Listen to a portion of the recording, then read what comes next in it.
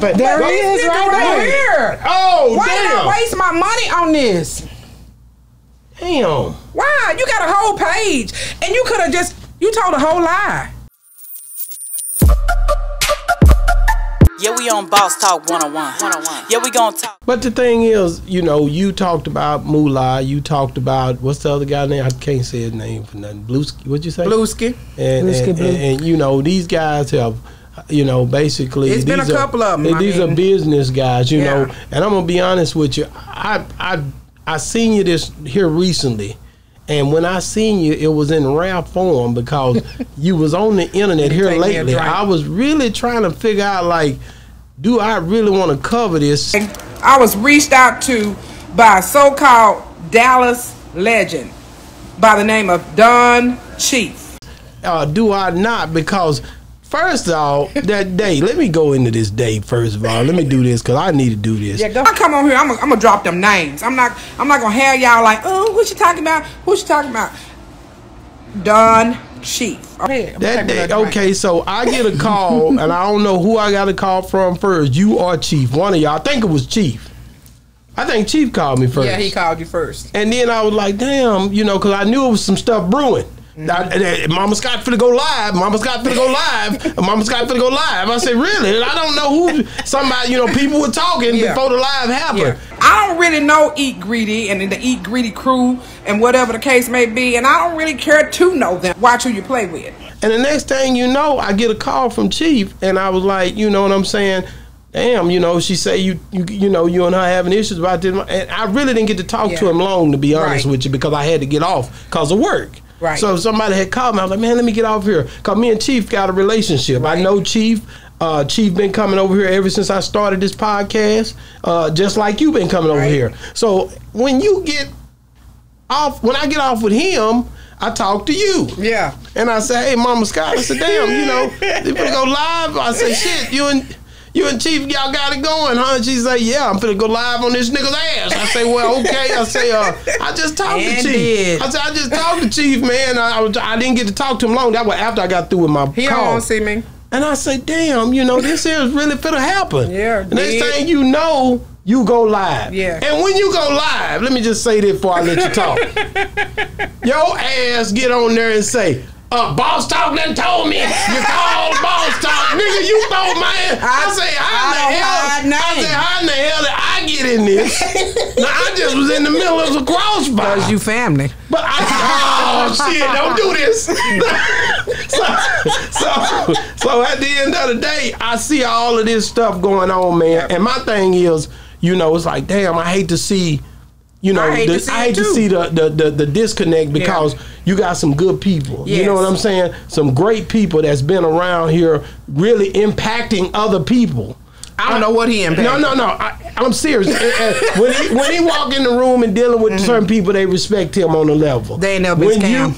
Listen, when you walk into a room, they respect you on a level. I don't scam people. Okay. So I want to get into it, but I definitely really want to understand, like, you know, why do you keep giving these goddamn people money, first of all? Man. I gotta say that first. You hear me? Well, like, wait a minute. Like, let me stop right now. But it ended with him. It ended with him, true enough. You giving out money to everybody but ECO. Nah, I didn't give it. He asked for it. Okay, let's get to it. Yeah. What happened? So, I had my break the cycle. So, when fuck shit is already presented previous to stuff, you already know, you can see it, the writing on the wall, how it's fixing to play out. But I had an event. You were part of that event, Break the Cycle in East Texas. Was Break the Cycle what started the money transactions? Before. Was it for? Before. So it wasn't no Break the Cycle when you got the call? No. So this was separate from Break the Cycle. So before you talked to him about Break the Cycle, y'all talked. I want to hear what that conversation was like. So the Break the Cycle was when I don't want to hear about the Break the Cycle. No. I got to incorporate it so you can understand. Okay. Break the Cycle is how I ended up talking to him initially. Like when I called you and say, hey, Do you mind speaking? And I said, don't put me on that goddamn flyer. I don't want to speak at your event. Why y'all pressuring me? Why I got to talk? I remember you did an amazing job. Man, nobody want to hear that. But anyway, yes. When I went, that's when you just called to inquire. Yes. Okay. So I have the receipts if you ever want to see them, and they're in my phone. Okay. And when I reached out to him, he said, "Yeah." He said, "Mom, Scott," he said, it took him 2 days to reply back. When I first presented it to him, he texted me back 2 days later. So I guess in them 2 days he didn't reply. I see the message, but when he did reply back, it was like, yeah, I'll do the break the cycle, but I got something for you too, you know. So basically he was telling me he had an event coming up, his birthday party. Not only would he speak at Break the Cycle for me, he'll do better than that if I help him pay for the promotion that he could not finish paying for his party on the radio promotion. It was $1,500. Okay, so it is kind of swirled up a little bit because it really becomes a thing where y'all start to conversate and a few things come out. Texting, because we never spoke. Okay. So did you feel like if you had told him no, that he wouldn't have spoke at your event? Yes. Keep going. I do. So I was like, well, yeah, that's cool, you know. So because all this time I have been told that he's like a Dallas legend. I didn't know no different, you know what I'm saying? So I've been respecting you as one and carrying you as one and speaking on you as one as well, and showed up to your event and promoted and supported as a person that wanted to see you win. Okay, so you talking about the event in Tyler? Yes, that's the event in Tyler when Finesse told him to shut the fuck up or cut that shit off in front of 200 people. Yeah, I actually had him on here about that. And he lied. You know, and then, you know, he was just like, you know, he wasn't on none of that, you know what I'm saying? He just didn't know who you was, and it was just really from the mean mug.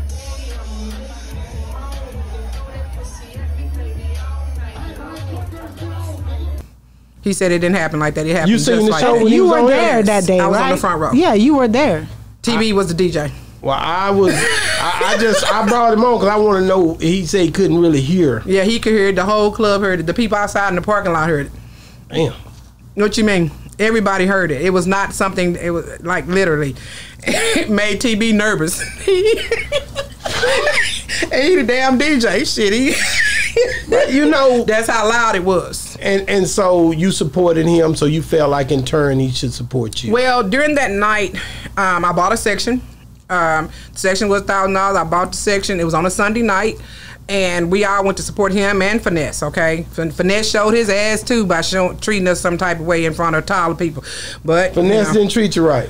He treated the crowd fucked up. He came in there angry. They had guns on him and some more shit when he came in there. His security team, these are kids in the building. You know what I'm saying? Like, why y'all coming in here with that energy? That's how I felt. I was even on the front row. I touched it. Finesse!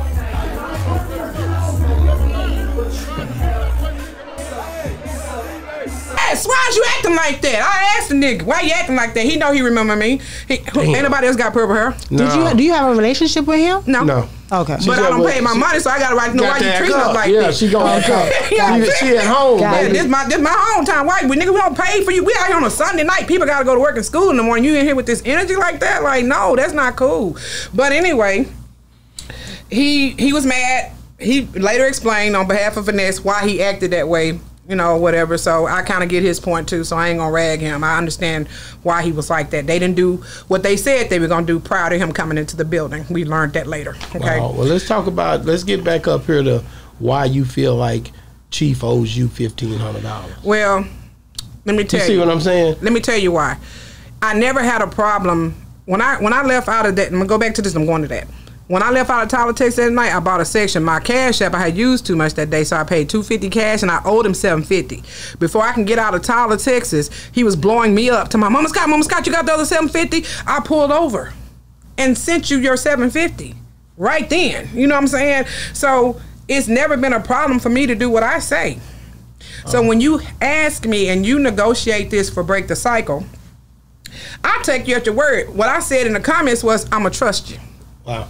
I'ma trust you, because you know he looked like he was in a bad spot and trying to get his show, done, get the promotion done. Because I wasn't the only person you asked for $1,500. It's been a couple other people. But because I don't have permission to share their names, I'm not going to share their names. You shared my name. Well, you was one of the ones too, nigga. But at the end of the day, you shared my damn name. You hear me? She shared my name on everything. Damn. At the end of the day, he had asked a couple other people, but everybody else was saying no. Then you found Miss Scott, and I was like, I'm going to trust you, and I sent you the money. You know what I'm saying? Did you know everybody was telling him no before? No, I didn't know until after I did it. Okay. And that's why I be like, yeah, he hit me up too. Look. You know, I'm like, damn, I'm a damn fool. I just sent this nigga this money. You know, so I trusted him. You felt kind of played before you even while the process before the event even came. Yes, because the night of the event, everybody, you know, the flyers was nice. You know, when I do stuff, I do it. If I don't care if it's 5 people, then everybody gonna feel like they diamonds. I don't give a damn.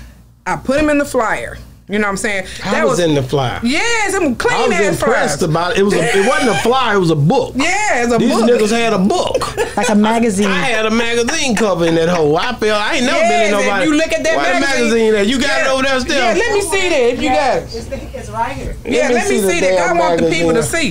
That damn magazine. This ain't no cheap ass shit, bro. You know I see it. Show it to that camera right there. Yes. Which one? That one. Yeah, so when you got don't go to my page, because I'm the one that needs to see it. I don't see the damn page. There it is right here. Oh, why damn. did I waste my money on this? Damn. Why? You got a whole page, and you could have you told a whole lie. You didn't even have to be part of this book, part of this process, part of this event. And I was not hurting for people to show up like that. You know what I'm saying? But at the end of the day, he came to me with that type of proposal, okay? So, he did show up for Break the Cycle. I wasn't even mad about it. It was other niggas mad, but I wasn't mad. I was like, well, okay, y'all, he didn't show up, whatever. But you go to sending me pictures of your car being on I-20 talking about somebody died at exit 1. Then you showed me another picture with your car being on a record talking about you had a flat on the way to my event. And you told me you lost $2,500 trying to get to my event for nothing. How did he lose? And I didn't even hit you up for nothing, Mama Scott, is what he said to me. I showed it to my husband. My husband said, what the fuck? How do you trying to get to an event cost you $2,500? Right, that's what I was trying to figure out. If your tire was flat. You know, so... Did he ever tell you? I could fly across the United States for $2,500 and get lodging. I could eat at the best restaurant. I did it. You know what I'm saying? So how can you tell me from Dallas to Longview cost you $2,500 for a tow truck, for a raggedy ass car that your ass need to turn in and get something that's more economical for you to afford? If $2,500 is what you pay somebody to come to East Texas, that you never showed up, he never had plans on coming. Let's be real. You never had plans. You already had them pictures in your phone. You already had your lies ready. Then you already had a way to try to get out of paying me the money that you owed me. Yeah, we on Boss Talk 101. Yeah, we gonna talk.